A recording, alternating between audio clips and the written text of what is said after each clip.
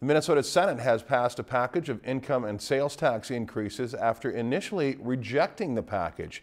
Monday's debate on the Senate tax bill took a turbulent turn after the surprise initial defeat of the DFL-sponsored tax bill. That's because Democrats hold the Senate majority, but a group of mostly suburban DFL senators joined minority Republicans to block it.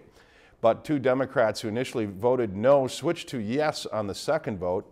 The bill hikes income taxes on the wealthy, adds the state sales tax to clothes and some services, and raises the cigarette tax as well. If you've enjoyed this segment of Lakeland News, please consider making a tax-deductible contribution to Lakeland Public Television.